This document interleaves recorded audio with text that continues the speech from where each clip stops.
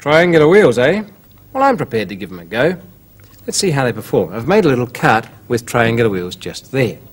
And I'll put a little man on there so we can see what sort of ride he gets, and I'll push him along. Oh dear, rough as anything, and he falls off. In fact, the whole cart looks decidedly rickety, which it is. So triangular wheels of that kind aren't any good used in that way. But it's not such a silly idea. They really do work if you use them the right way, and I'll show you what that is. First of all, we have to make them in a particular way, and that's based on an equilateral triangle. If you remember that, all sides and all angles are equal. And if you've forgotten how to make one, here's a reminder. Make a dot on a piece of paper, use a pair of compasses with a point on the dot, and swing an arc like that.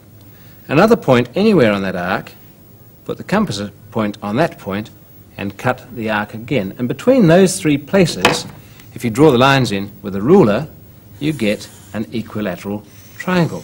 And that's just what you need as the basis of that wheel. And to save time, there it is, and that's a beautiful one.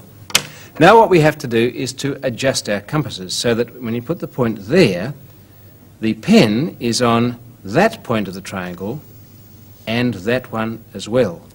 And turning it round, we do that all the way around the triangle. And we get that peculiar shape, which is really called a curve of constant width.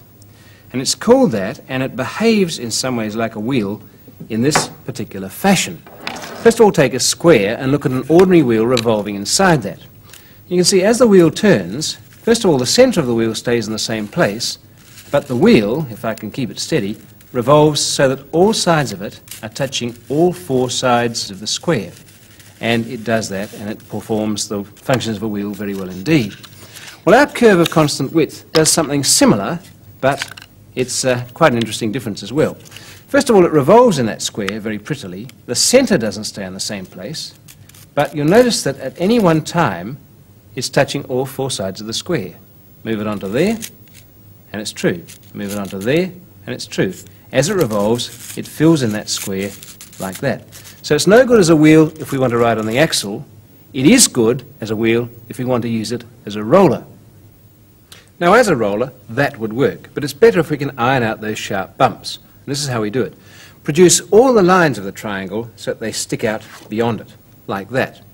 Then put the compasses on in just the same way, but pull them out past the points of the triangle, probably to about there, and you go around in this fashion.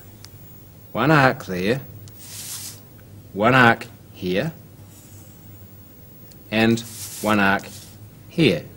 It's pretty well the same sort of thing, but instead of having sharp points, we make them rounded in this way. Put the points of the compass there, close the whole thing up a bit, and fill in the missing bits with a curve. 1,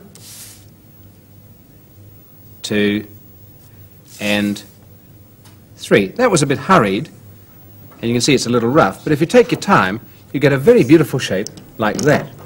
And there it is, the curve of constant width. I've cut it out of a piece of light card, stiff enough not to bend with the weight of the cart. And I've been able to draw around that and make many copies, and here they are, lined up along the table.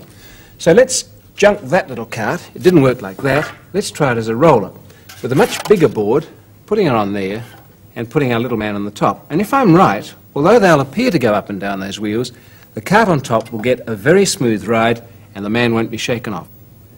Here we go. A ride on triangular wheels.